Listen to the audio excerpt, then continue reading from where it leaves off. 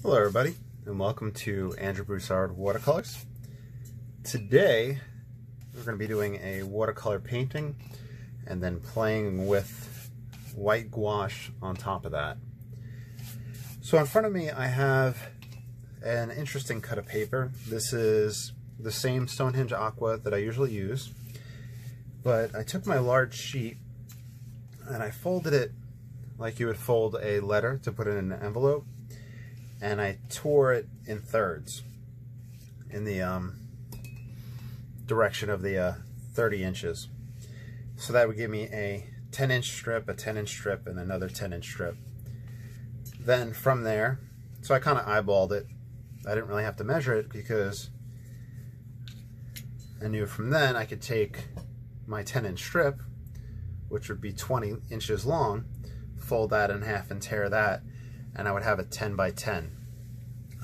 The first 10-inch strip wouldn't be perfect, but the other one would be pretty right on the money, so I could have that as my 10-inch side and the other one 10 inches, but then mark it off to fit within an 8 by 10 mat.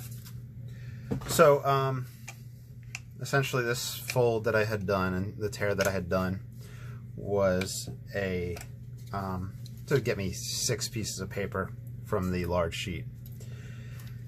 Anywho, if you guys would ever like me to make a video about tearing the paper and the different measurements you can get out of it, excuse me, let me know. You know, of course,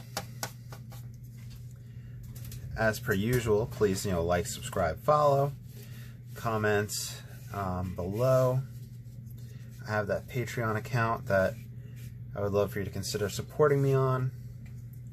And if you don't want to or are unable to, I completely understand. Just liking and subscribing on YouTube really helps this channel grow. And I love hearing the feedback from everybody. So that's some raw sienna in this wet and wet. I'm going to put together a pretty quick imaginary scene. It'll probably be influenced by the Herman Herzog painting, pen and ink sketch that we had done previously. I'm going to grab some alizarin. But my main goal is, the main experiment is kind of playing with gouache over the watercolor paper painting. And we've done that in the past to highlight trees and whatnot, but a few ideas popped into my mind in regards to some different aspects, and I'll talk about that when we get to the end.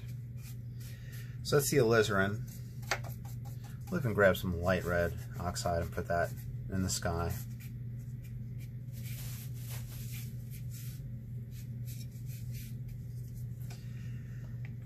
Stretch out our paper. I use the back end because my fingers could have oil on them and smear it. Remember, the bottom edge of the painting is going to be here, but I'm just extending it lower. I'm going to go for a dark, my light red and ultramarine.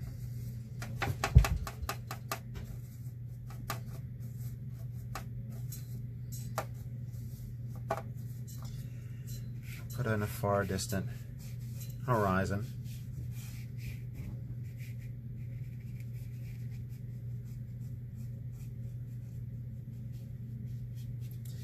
I'm going to do an S-shaped composition like that most recent painting we've looked at.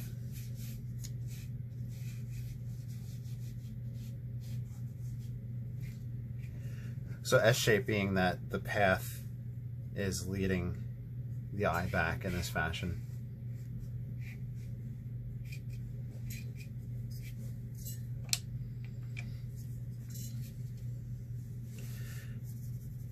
Grab a little bit of Payne's Gray on here, mix it with alizarin crimson. This is a mix from Ranson for stormier clouds. Feed those in.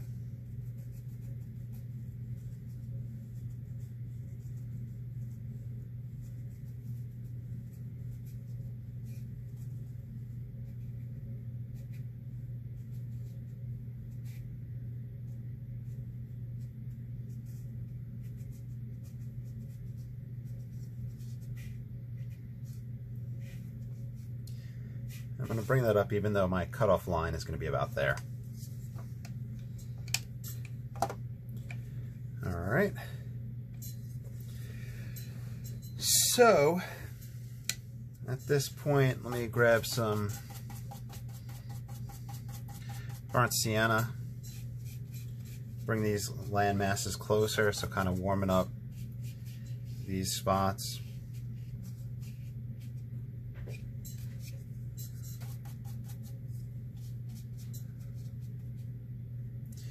I think I put the burnt sienna a little too high up right there, meaning that the more distant objects are going to be too warm. So let me grab some Payne's Gray and kind of put that over that. That might be way too much Payne's Gray, but that will help give us the dark effect, whether we're being backlit, coming forward. More texture here. Darken this edge. Yeah, I took a big old glob of fresh Payne's Gray, so I'm just making use of it.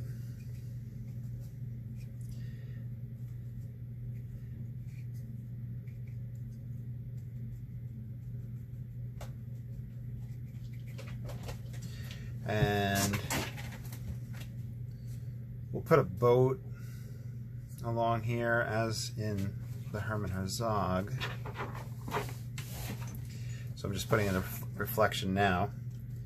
All that noise in the background is Hammy climbing all over boxes and stuff. Hammy, what you doing, buddy? Now, I'm going to stop it right here with the wet and wet. And I'm thinking that this is now when I want to start playing around with the gouache. And I'm going to use black gouache and white gouache in order to kind of put in my forms.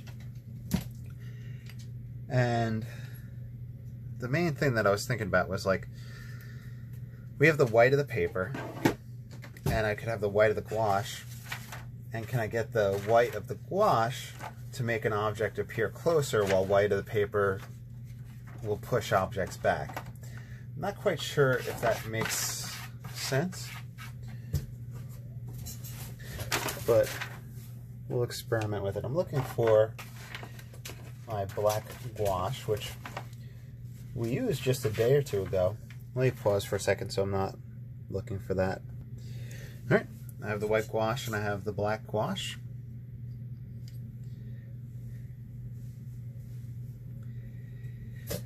And I was thinking, you know, before even drying off, let's play with a wash of gouache over it. So if you don't have white paint, I recommend getting it to experiment with. You don't have to get all the different colors. This is Da Vinci brand white titanium, and the black is the Royal Talons. I got that off of blick.com.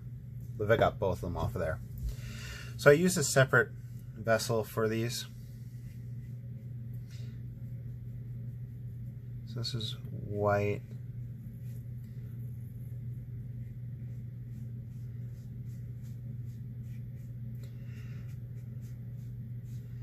It's not making too much of a difference, but let's follow a path with it and see how it like mellows things out and blends things together. Then we'll do a dry off and we'll look at it whenever it's dry. You definitely see more of an influence there.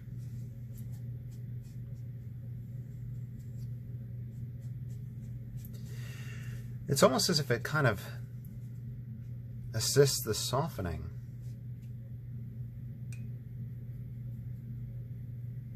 It's interesting.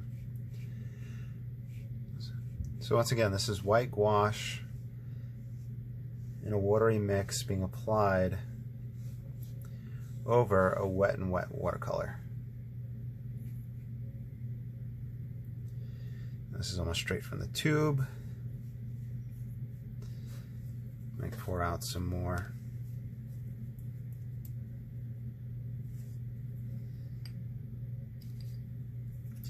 And this is a squirrel mop that I'm using, the Paul Rubens I got off of Amazon. Okay, this is more pure from the tube.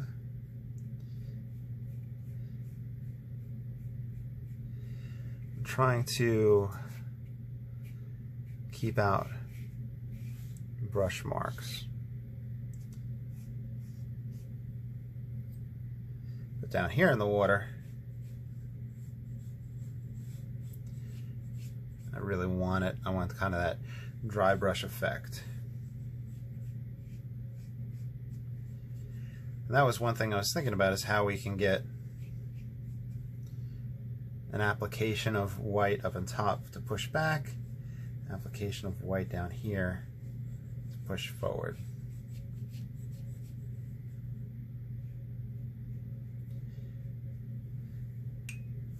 And while we're wet and wet, poured out this black gouache.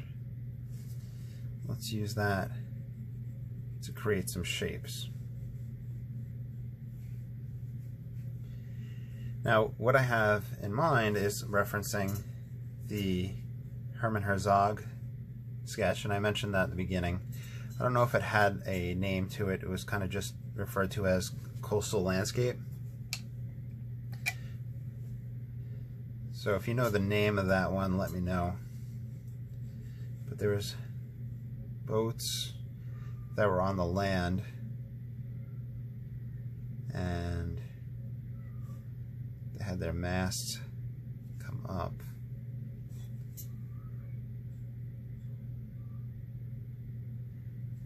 And this is over a wet and wet watercolor.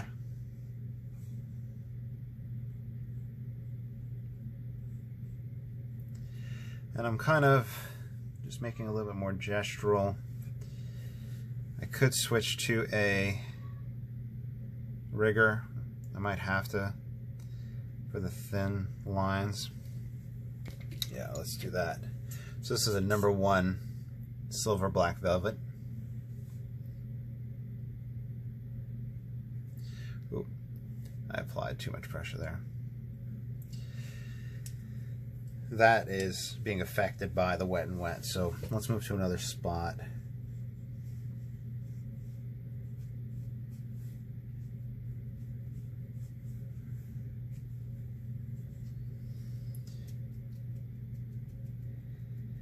Use it on the side for a textured effect. Landmass.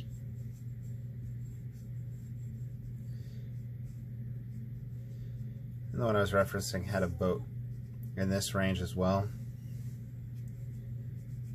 Let's kind of darken that. Bring that back here. And then we'll do a dry off. Okay, so I'm going to pause the painting video, and I'm going to now play around with that. All right, so far I'm quite pleased with the effects that we're getting from the gouache over the watercolor. I'm going to pull out the watercolor palette again, and I'm going to grab kind of a distant gray, light red oxide, ultramarine.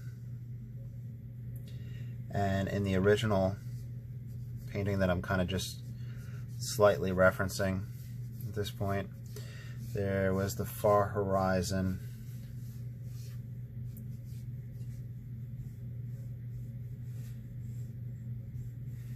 And in that far horizon, get a little bit of shapes. And there was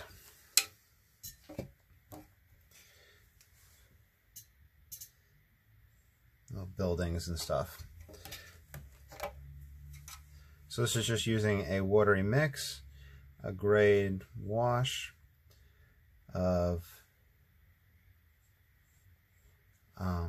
light red oxide and ultramarine. In fact, I'm going to bring this grade out a little bit down.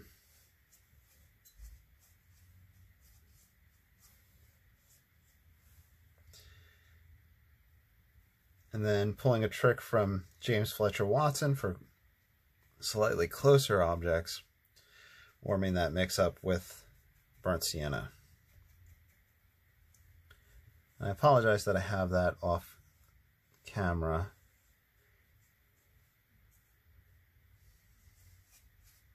I'll bring these, just dry brush a little bit over here of that same amount.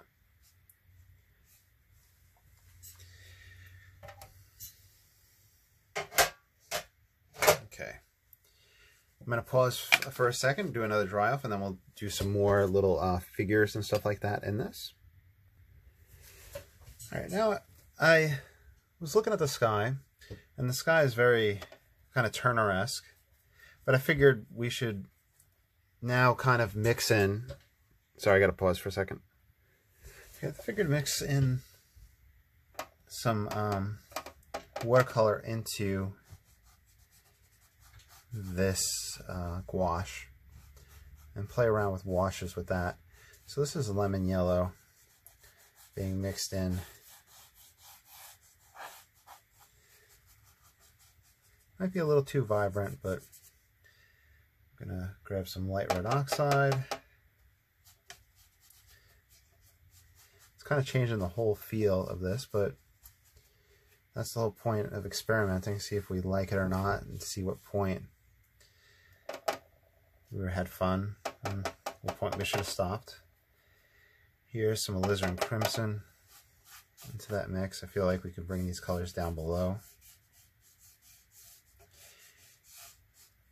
And you can see how it really affects the opacity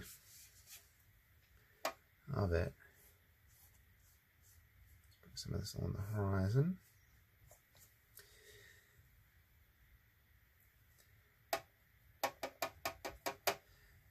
Some of the dark, the black. I'm going to kind of scrub around a little bit.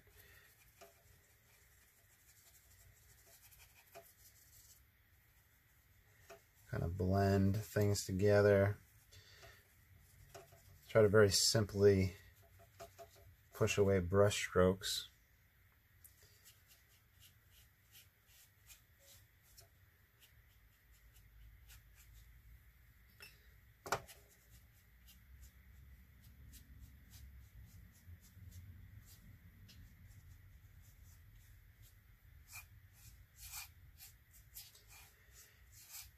To prevent hard edges. Alright, so just kind of playing around, seeing if that's something that's a viable option.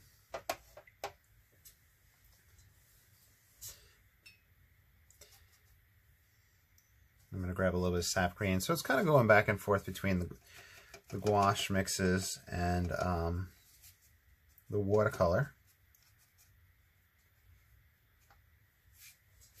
I'm just going to bring the sap green here just to kind of cover out those areas so it's not throwing me off, even though that would be covered by a mat.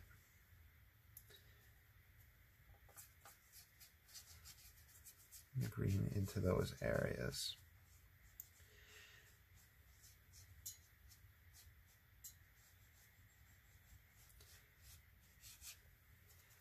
Grab a little bit of Payne's Gray just to kind of darken up this background, horizon. And then I'm going to come back in and model some more of these boat shapes.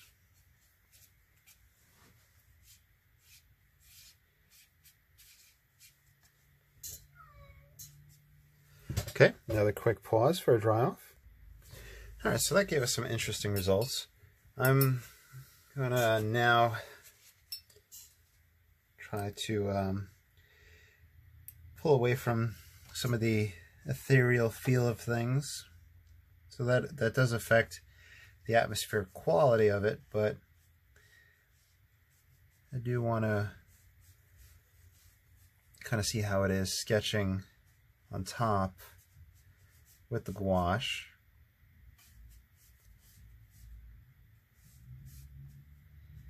Seeing if very quick motions and movements can give the illusion of the people and the boats being worked on.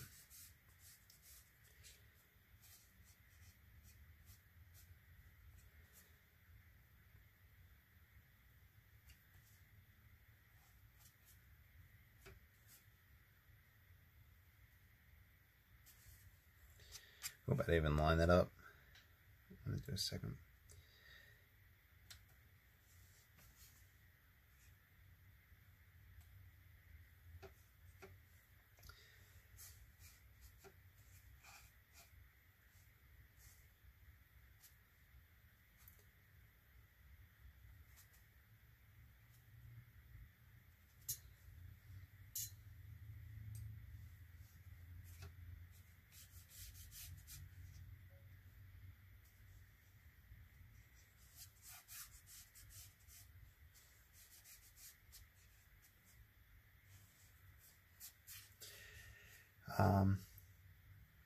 And the reference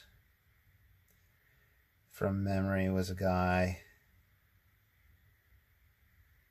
with a pole.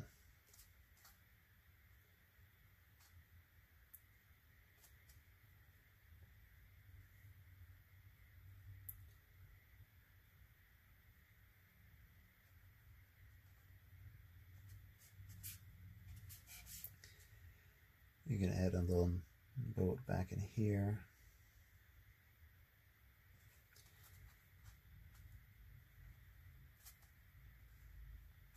You have people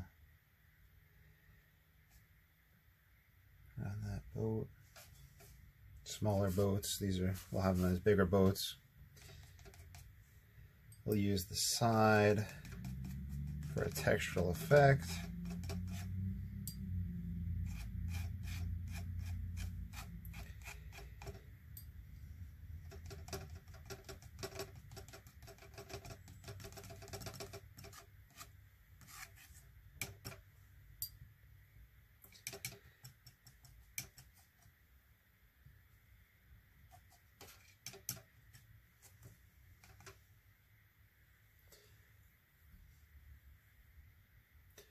Part of me wants to mix some earth tones into this the gouache and try to get the brownish colors for some of the boats, but I'm thinking that I might just let that be.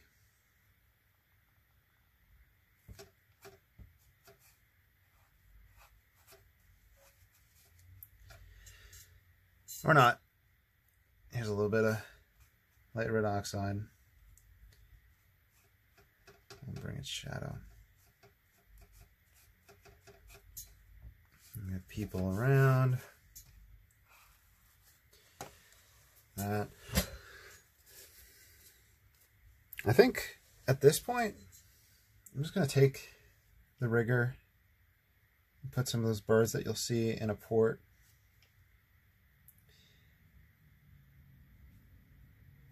And I'll just kind of do the stereotypical V shape.